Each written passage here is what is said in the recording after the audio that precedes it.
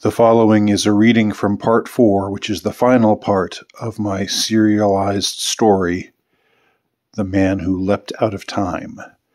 This is a story that has 4 parts, each of which has been published on Amazon Kindle, each of which can be purchased for just $1.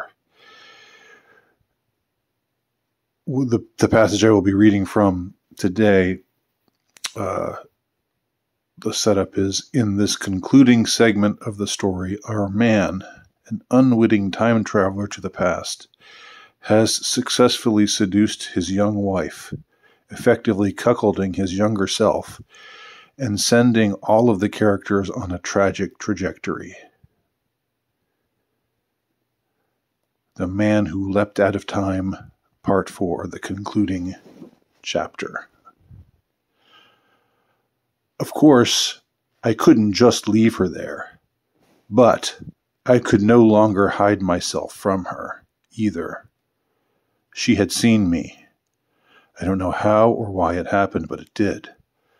I must have lost control during our love-making and accidentally flipped the internal switch that rendered me visible. I crept back to the car, having exhausted myself in a futile little freak-out that did little to help matters. She was beginning to stir, and this time I took the passenger seat next to her. When her eyes met mine, she gasped, reaching out to touch my face, while the rest of her body recoiled in apprehension. Finally, she spoke my name again. It marked the 3rd time she had done so. The first utterance had happened in the midst of our initial tryst, the second when she had seen me for the first time, just before she passed out. Now she spoke it with conviction, even though her surety was also mingled heavily with incomprehension.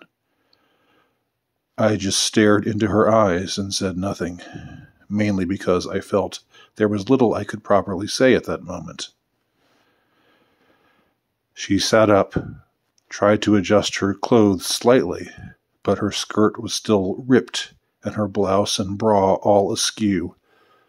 Her panties had been flung carelessly into the underbrush and were surely now sunk beneath the mud, which had gathered so abundantly with the sudden rainstorm that had struck heavily, then disappeared just as quickly.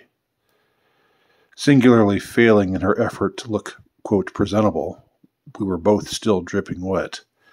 She leaned back again, still wearing a dazed expression, the look of one who had just been thoroughly and very pleasantly ravished, yet little understood the means or manner of her ravisher. Finally, she asked, in a peculiar, small, almost timid voice, "You are my husband, are you not?" I told her that I was. "But why do you look like you do?" "I am 53 years old," I said. "I am your husband as an older man." She nodded, still looking positively stupefied. Finally she managed, "Why are you here?" "I don't know," I said. Taking a deep breath, I added, "You wouldn't believe me." "At this point," she retorted, stopping short of completing the phrase, as if even saying I would be willing to believe anything were too weighty a thought to speak out loud. So I told her the truth, albeit not the entirety of the truth. "I tried to kill myself," I said, "but instead of winding up in heaven, hell, or purgatory, I was sent here, to the past." "Why did you—" She began to ask the question, but stopped. I said nothing, not wishing to reveal anything more about the future than was necessary. To this day I am unsure what prompted my reticence on this score. It wasn't any Back to the Future-esque mumbo-jumbo about being fearful of causing disturbances in the time-space continuum. It was something intensely more primal, as if being overly forthcoming would have severe psychic consequences, both for me and for her.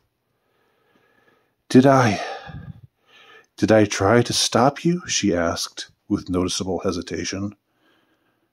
I shook my head.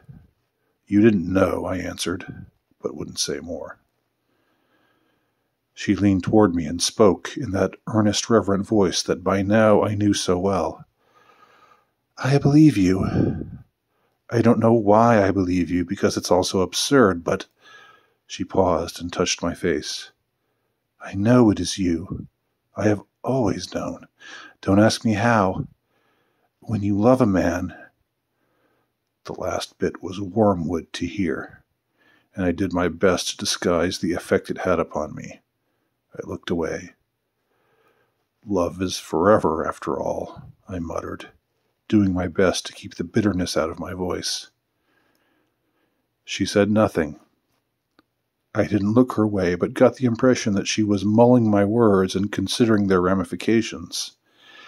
Then she asked, Why did you come to me like this? I have no excuse, I told her plainly. Now I looked up, met her eyes.